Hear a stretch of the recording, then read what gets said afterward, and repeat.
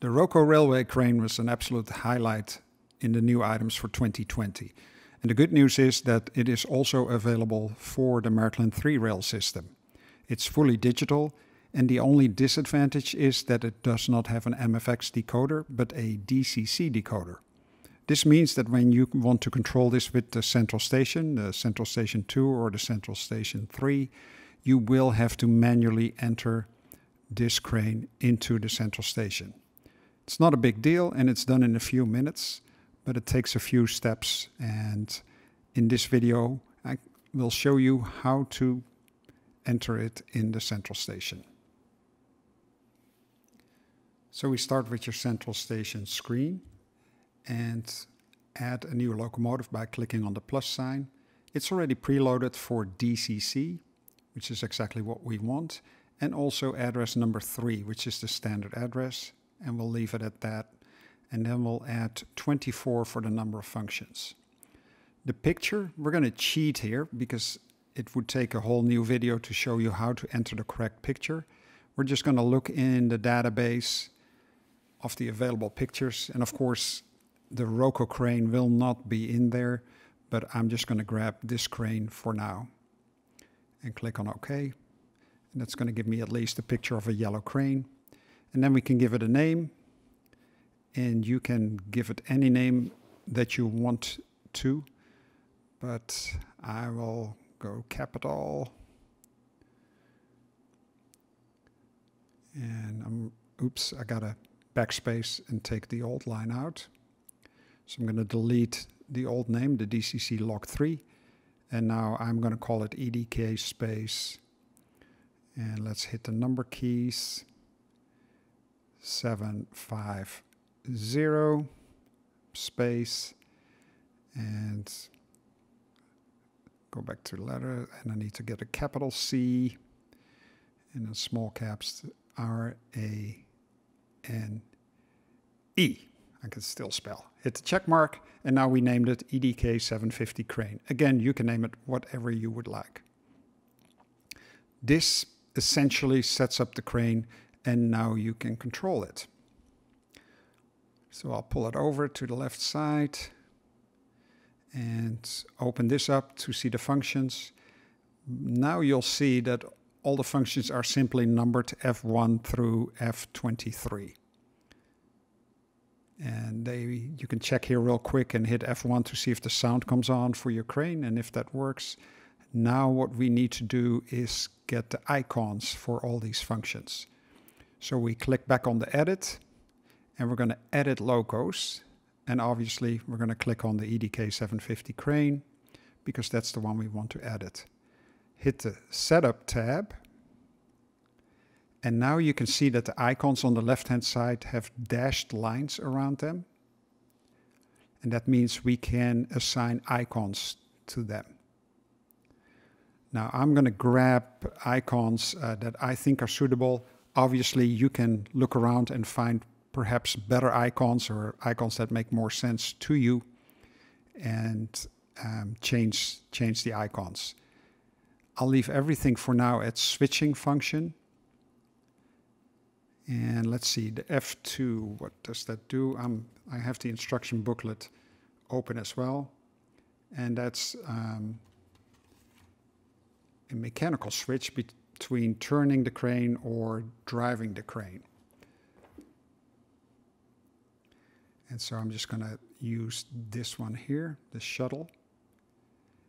Again, if that function is on, then the crane will turn, and if the function is off, the train will move back and forth with your speed control knob. F3 is raising the hook, so I'm going to use the small hook for that. F4 would retract the boom. Let's see if we have something that would make sense. This arrow, they call it crane left, but to me that makes sense that that would retract the boom. So I'm going to pick that one. And then for F5, that's extend the boom.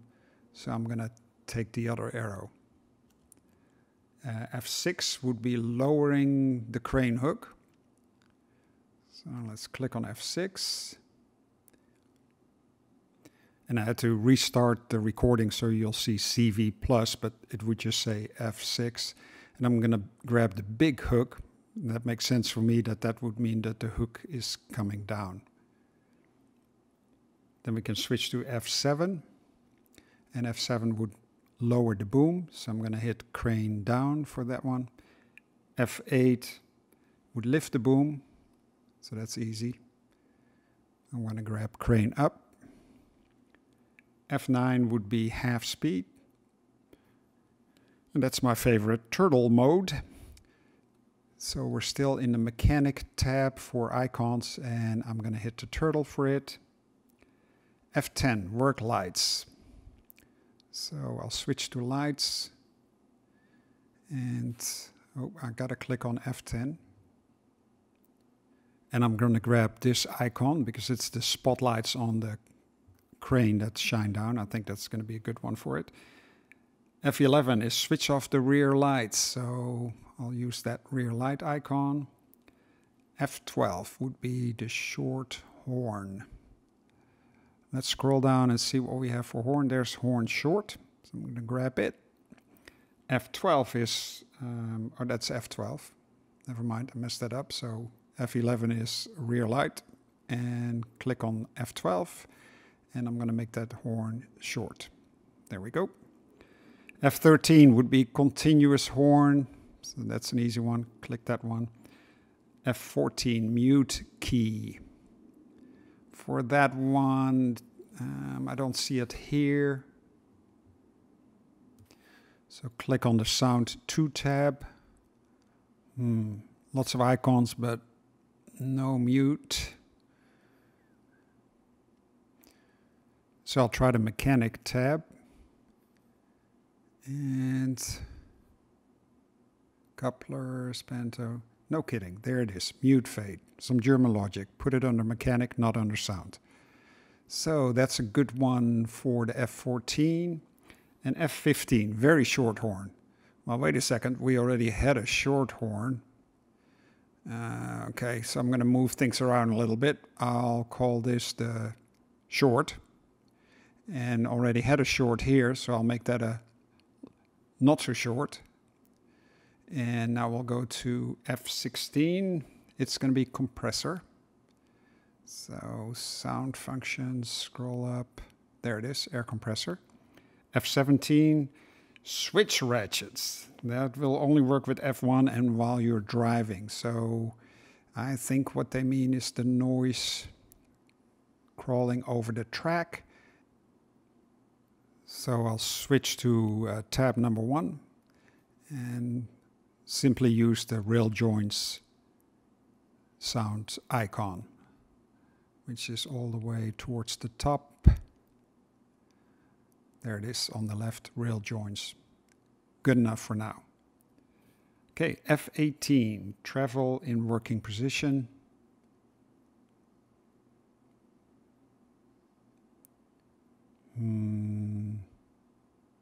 I think activate train, that icon looks good to me for that one. And F19, travel in transport position.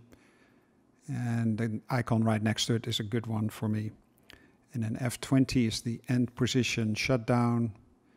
And I'm going to pick the security tab. Or icon, I should say. Good. Now we're done, and you can see the only thing I need to do is clean up F21 through F23 and make those blank icons. But now we can control the train and we have all our icons in place. Then you can click on them and test them. And then what you can do is you can start fine-tuning these. For example, the horns, we made it a switch function on and off, but it really should be a momentary function. So that when you click it, it doesn't stay yellow, but it only stays yellow momentarily. So in order to do that, we'll go ahead and go back, click on the red bottom tab, and edit our locomotive again. So we click on edit. We select our crane. And then we need to go to the Setup tab right here, click. And now you can click on the icon that you want to change, for example, this horn. And we're set as a switching function, but we make it a momentary function. Compare that with pushing a doorbell instead of switching a light switch, switching them to momentary. You can do the same for other functions on the crane. For example, the boom, the arm going up. You can see now it is a switching function. The moment I click it once, it stays on and the boom will continue to move. And if you feel you prefer to have that as switching momentary function, we can change it by, again, clicking on Edit, Edit Locos. And then I click on the crane. And then I go to the Setup tab. And I click on the arm moving up. And I can change that from switching function to momentary function. So the arm will only go up as long as you keep that icon, that button pushed. And we can do the same for the arm going down, make it from a switching function to a momentary function. Again, this is up to your personal preferences, and you can fine-tune and change it at any time. Get out of the edit mode. And now if we would click on arm going down, for example, you can see it will only work for as long as I keep it clicked. These three icons, the F was at 23, 22, and 21, you can blank by, again, hitting Edit Locos, clicking on the crane, and then go to those icons and hit the Setup tab, and now you can click on them, and initially they'll say F21, and you select the functionless, the blank icon. So if I had something here, I simply click on the top left functionless, and I do the same for 22 and 23. And that kind of cleans up the icons that are not in use. Click OK, and then get out of the edit mode. Oops, sorry. I can also change the address here. Let me show that real quick. And if I want to number it, for example, 75, I just hit the check mark, and now the address is set at 75. Click OK, and we're done.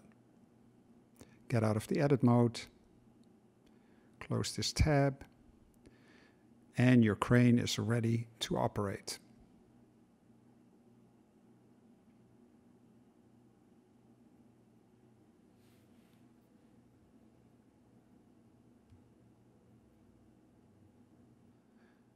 And let me go ahead and turn this function off. What you would do is turn the sound on, and then the function you use often together with the speed control is this one right here. When it's highlighted, the crane will rotate, and the speed of rotation you can control with your speed control. When you click that off, you can use the speed control knob to make the crane move forward and backwards. Now it's your turn. Grab your central station and program this crane. Have fun. See you next time. Bye.